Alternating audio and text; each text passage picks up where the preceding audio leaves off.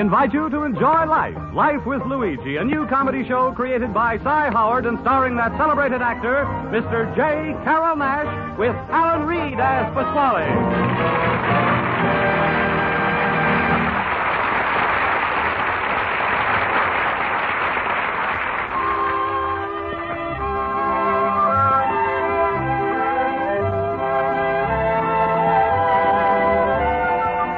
A year ago, when Luigi Basco left Italy to start his new life in America, he promised his mother that he would write and tell her about his adventures.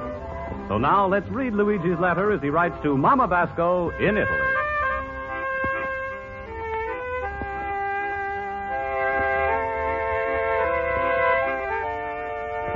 Dear Mamma Mia, wonderful thing about America is the inventions they got that to save time for the housewife in the kitchen. She's a use electric food slicer, saves the time in the kitchen.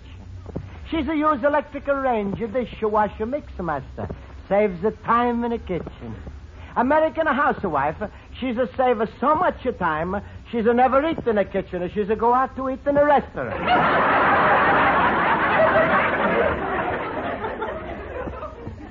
It's really wonderful what American people they do with electricity. They got electric razor, electric clock, electric blanket. Maybe you don't believe it is, but even a milk cows by electric. I think it's called a milkshake.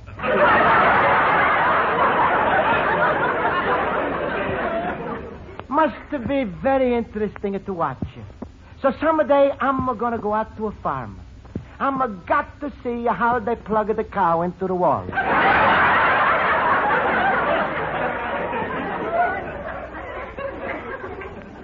This morning, I'm receive a letter from electric company which say I owe them $27.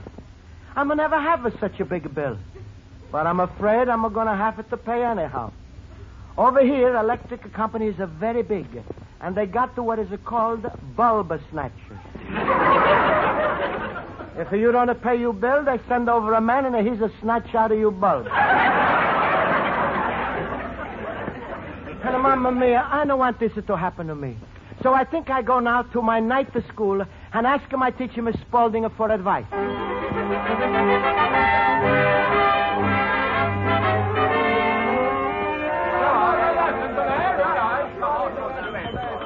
Attention, class.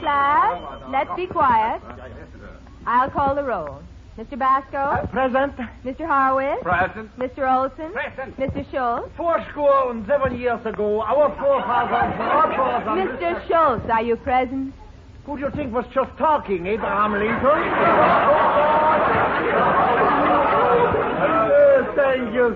Thank you, fellow boomers. You know, I really should be on the radio. Please. Oh, just think of it. Amos and Schultz. Very funny. Now, class, our lesson for today is... Oh, Mr. Basco, you have your hand raised. What for? For electric bill. Electric bill? You ask a silly question, you get a silly answer. What do you say, Miss Spaulding? I'm going to get a big bill for my electric... Well, I'll be glad to help you, Mr. Basco, but after class. Now, let's turn to our grammar lesson, which I hope you've all studied. Now, who'll give us a sentence demonstrating a subject, verb, and object? Anybody? Will anybody volunteer? Mr. Schultz? With a wife and 3 kids, I should volunteer. I wait till I'm drafted. I'll try, Miss Spaulding. Oh, very good, Mr. Horowitz. Subject, Mary, verb, love. And the object? Well, come now. Mary loves who? well... Tell her, the Iceman, the whole neighborhood knows it.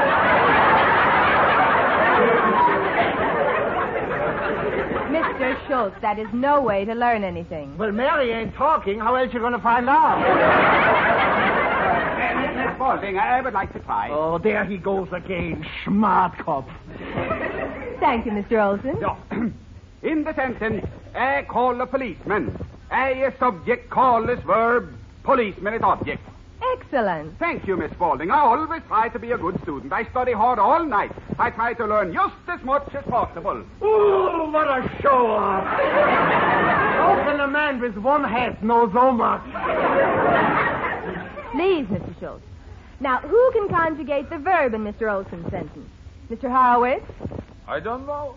Mr. Basco? I'm a no-no. Mr. Schultz? I pass. You better deal out a new question.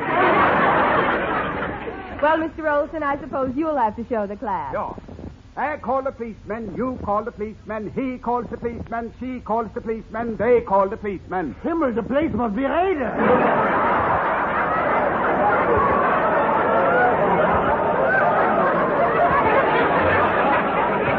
Mr. Schultz, please be quiet. Mr. Olson, that was excellent. Now, in the sentence, I call a policeman, what word is the adjective? Mr. Basco? $27. What? Where did the $27 come from? Bill from electric company. I see we're back to that again. Very well, what's your problem? Electric company is sending me a bill for $27. But I'm never have such a big bill. Is it too much for one a month? Miss Spaulding, what they do to me if I don't pay them? They call the policeman, we call the policeman. Stop that, Mr. Schultz, please.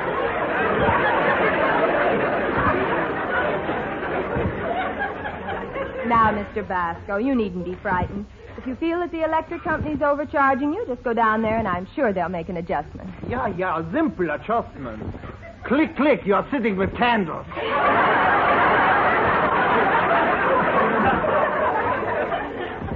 Schultz, you think they're going to turn off my lights? No, what if they do turn off your lights? Smile, Luigi. You know, Washington didn't use electricity and he became president. Jefferson didn't use electricity and he became president. Lincoln didn't use electricity and he became president. Luigi, if they turn off your lights, you know what's liable to happen to you? What? You're liable to fall down the steps and break your neck.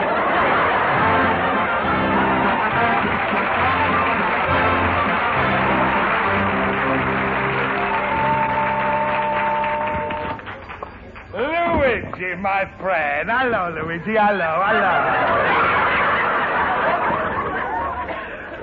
Hello, Pasquale. Hey, what's the matter? You look so sad. Like a little boat that's dragging his peep behind. Well, Pasquale, this morning I'm going to get a big electric bill. I don't know what to do.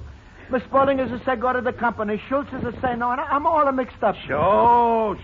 Go to everybody but your friend Pasquale, who's to bring you from all the country. And what's happening? Nothing. Why are you all the time like a crazy fella who's to try to get in the house through the back door, the side door, and the window, when I'm here and you could have come straight to the stoop? Pasquale, you're so right. Nobody's a bigger stupid than you. That's a funny thing. And when I'm saying it's to come out different. Tell me, little man, you're so worried about the electric bill. How big is it? Just a little piece of paper, about 4 by 5. No, I mean how much money they ask. $27. No doubts about it, Luigi. That's expensive. I tell you, Luigi, I like you.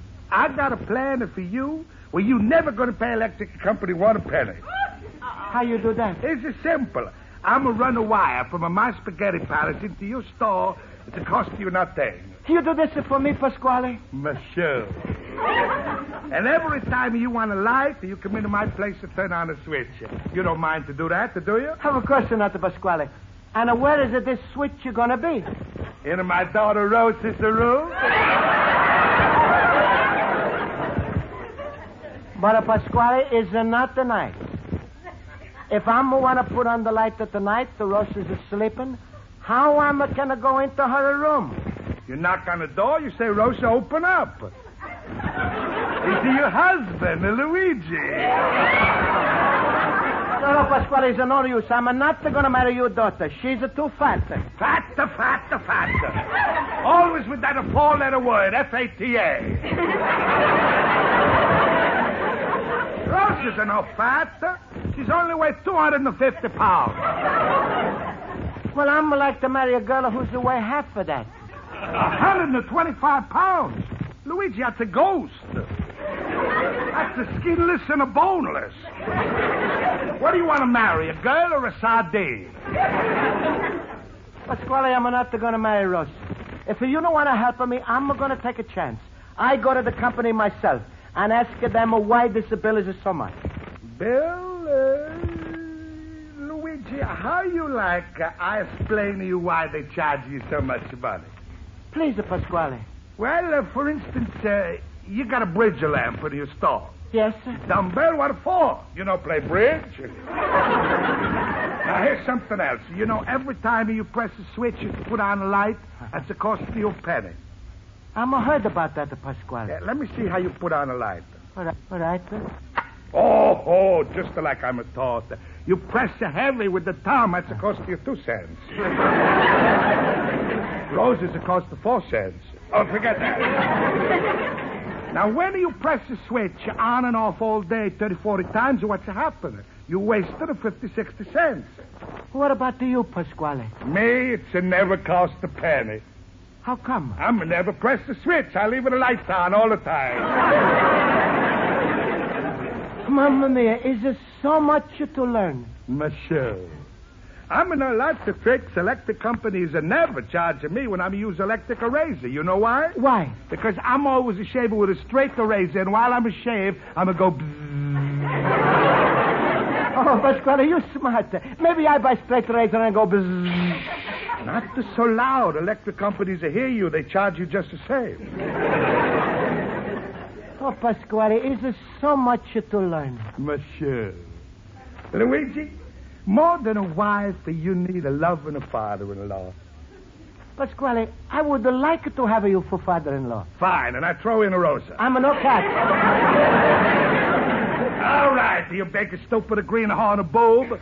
Go to the electric company. You see what's happened to you? You see here on your bill where it says kilowatts? Yes. They got you on a murder charge. You've been killing... Mamma mia. For this, they're going to give you the electric chair. No. Worse than that. If you no can pay electric bill, they no can turn on the juice. You're going to sit there the rest of your life to laugh at the stock of the convict.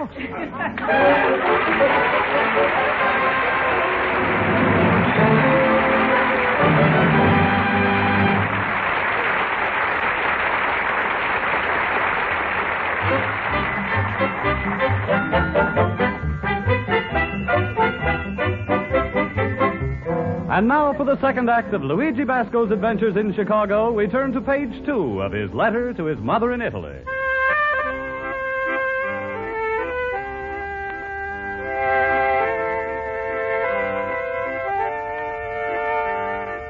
And so, Mamma mia, I'm still not to go to electric company because I'm afraid there's going to be trouble. I'm going to try to figure out to myself why electric bill is so much. So I'm going to take a bulb out of ceiling to find out where electricity is coming from. I'm going to stick my finger in a little hole and feel it out. Mamma mia, I'm going to feel like Uncle Pietro's goat is kicking me in the head. I'm going to run and tell this to Pasquale, and he's to tell me that's happened to everybody who's not pay his bill. Electric company is sending him a shock. Anyway, Pasquale is scaring me so much about electric company. I'm not to know what to do. So I'm sitting here wondering where I'm going to get $27 and when the door is open up. Luigi, my fellow pupil. Well, did you straighten out everything with the electric company? No, Schultz. I'm too afraid to go there. And I'm not got enough money to pay this bill. Oh, don't be so sad, Luigi. Be like me, always smiling. Remember, like we say in the delicatessen business, every road is got a turning, and every salami has got a burning. What's the matter, Schultz? I had a little salami today. No, cheer up, Luigi. Smile. It's impossible to smile, Schultz. You know, if I'm not going to pay this bill, can electric company do something bad to me? Stop worrying, Luigi. Even if they throw you out in the street, My family would be glad to have you. You come and sleep with us. Yeah? We all sleep in one big comfortable bed. Yeah. Me, my wife, my 3 children, my brother Ludwig, his uncle Hans, my cousin Hugo, my cousin Wolfgang, and Wolfgang's accountant, Karl.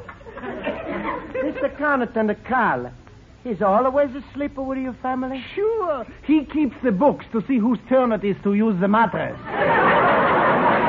No, come on, Luigi. You're going to love sleeping with us. No, thanks, Schultz. I think it's going to be too much trouble. What trouble? It's a pushover. In the middle of the night, we all get up and yell, push over. Smile, Luigi. I'm trying to cheer you up. I'm afraid it's no use, Schultz. Now, Luigi, if you're going to act like that, you might as well go to the company and get it over with. But Schultz, I'm never go there. What am I going to say? But you always talk how you want to be like an American. Well, act like an American. Go right down there and talk. Schultz, you give me courage. Thanks. I'm going to go right tonight. Good. And Luigi, be happy. And remember, it's always darkest before the dawn. Especially if you don't pay the electric bill. Goodbye and smile, Luigi. Smile. Oh, my rheumatism is killing me.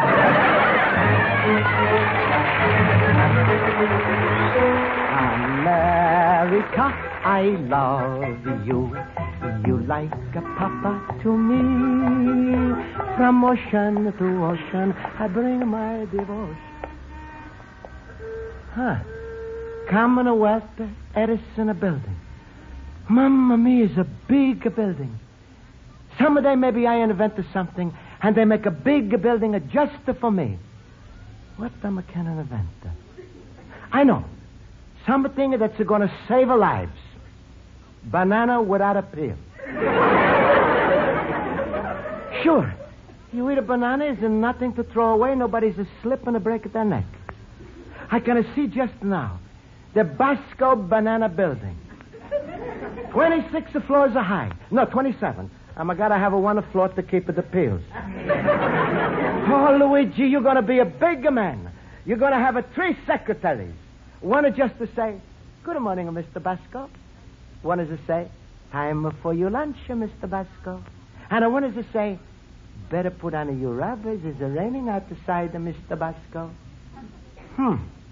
Who's going to say good night to Mr. Basco? Not enough for help. I'm going to hire another secretary. Luigi, stop dreaming. You better go inside and find out about your bill. There's a lot of people in here. I wonder where I should go. Pardon me, sir. You seem kind of lost here. Can I help you? Yes, I'm got a bill for $27, and I'm... Just take it over to any one of the men behind those bars. Behind the bars? Yes. You see those little cages? You know who those men are? Must be customers who don't pay their bills. No, they're cashiers. Come, I'll take you over there. No, lady, don't push her. I'm no go there. All right. You do want to pay your bill, don't you? Yes, but this bill wasn't too much. Well, in that case, I'll take you to the complaint department. Please, lady, don't make a complaint on me. Oh, don't worry. Just come with me. Our manager will talk to you. All right.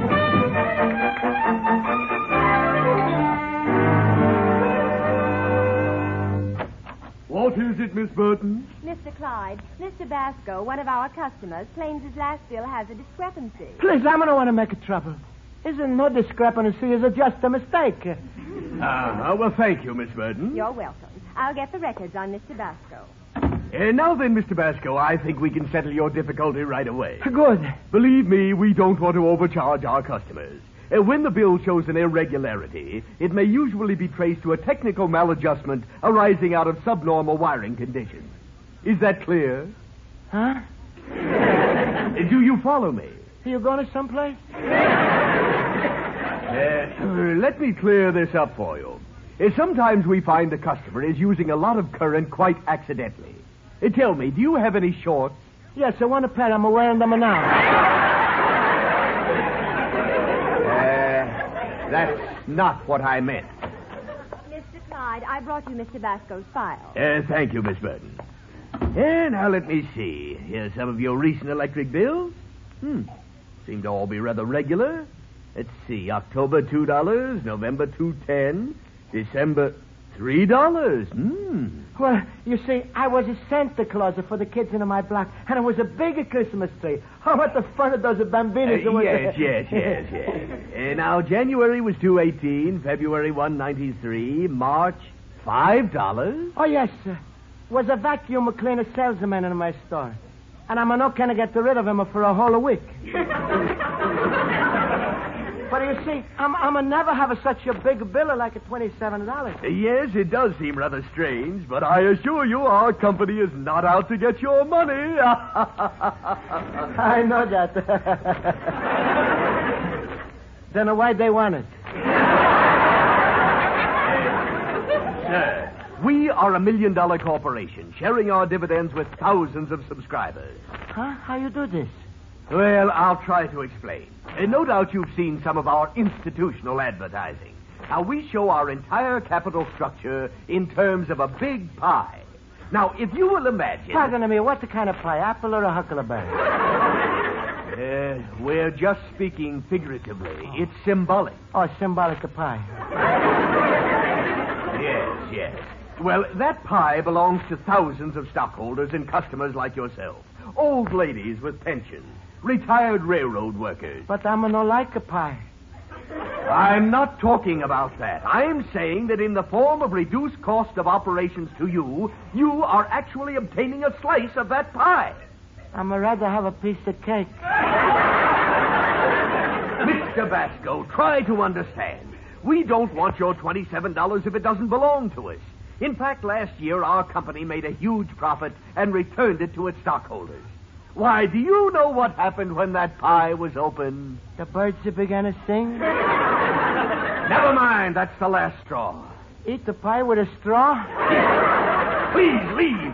That $27 bill is yours, and you'll have to pay it. We'll have a man over there in 1 hour. But Good day, sir. The birds began to sing.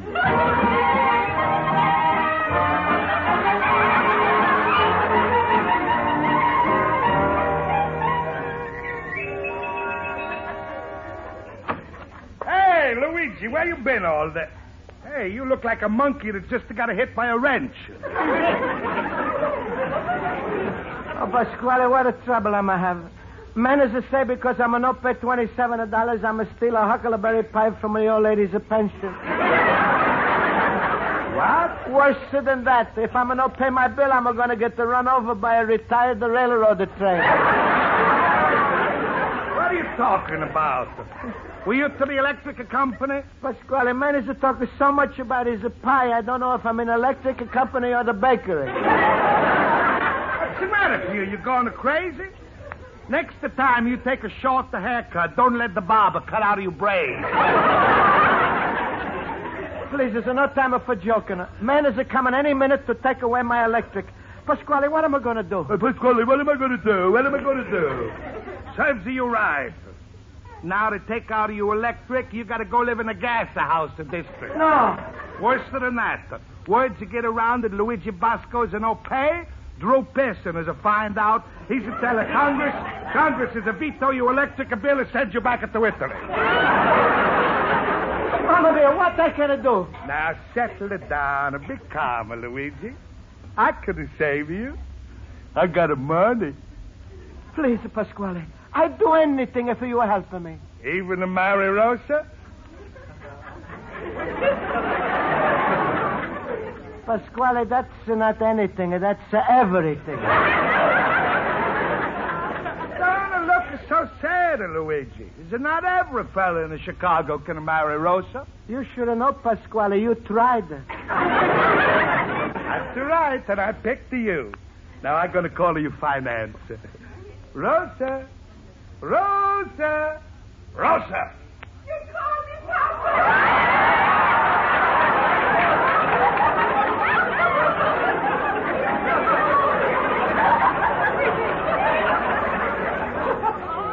Yes. Come here, little doll. Say hello to your sweetheart.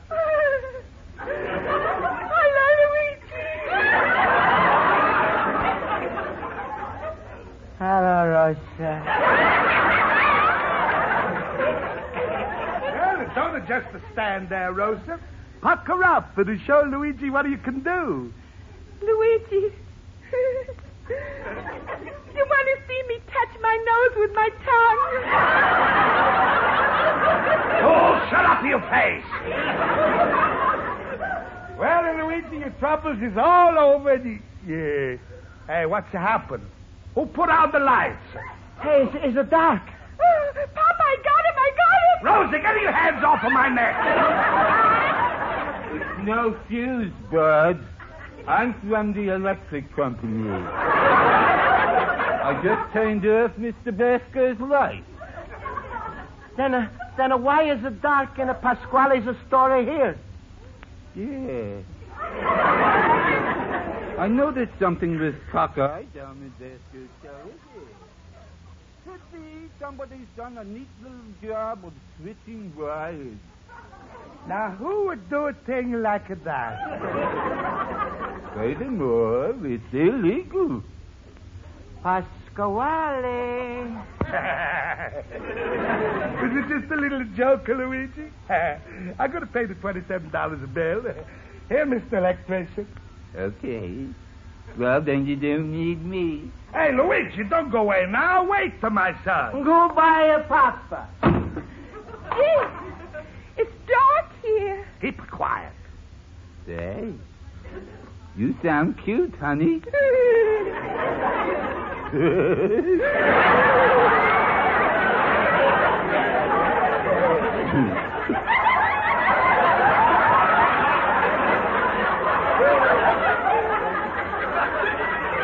I'm not doing anything tonight.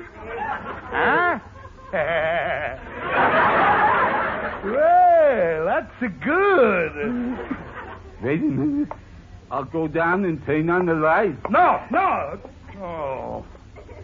Rosa, when electrician Amanda comes back, be extra nice to him, eh? Hey, the light's on. Here he comes, Rosa. Hello, Mr. Electrician Man.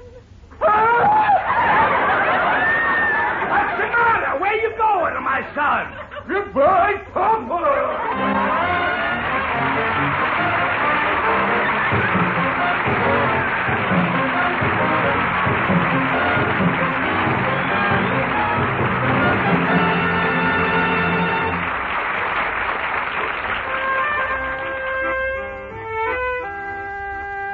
And so, Mamma Mia, big lesson I'm learned today is American companies, they never try to take away from you what don't belong to them because they're not really owned by rich millionaires. They owned by veterans, widows, retired people, and the Boy Scouts. I guess these must be poor millionaires. Another wonderful thing I'm going to find out about America. Common people, they have shares in a company. It's called the common stock. Someday your son Luigi is going to own so much stock. There's going to be no place in the house, so I keep him in the yard. That's going to be called the Luigi Basco's stockyard. Of course, I'm going to spray with a sweet air so it's going to smell better. Anyway, Mamma Mia, I'm a follow the American dream, which is to go from rags to riches. So far, I'm going to take the first step to being a millionaire. Only 1 year in America, and already I'm a pauper. Your loving son, Luigi Basco, the little immigrant. Life of Luigi is a Cy Howard production. It was written by Mac Benoff and Blue Derman and directed by Mac Benoff. J. Carroll Master starred as Luigi Basco with Alan Reed as the Swallow. This is CBS, the Columbia Broadcasting System.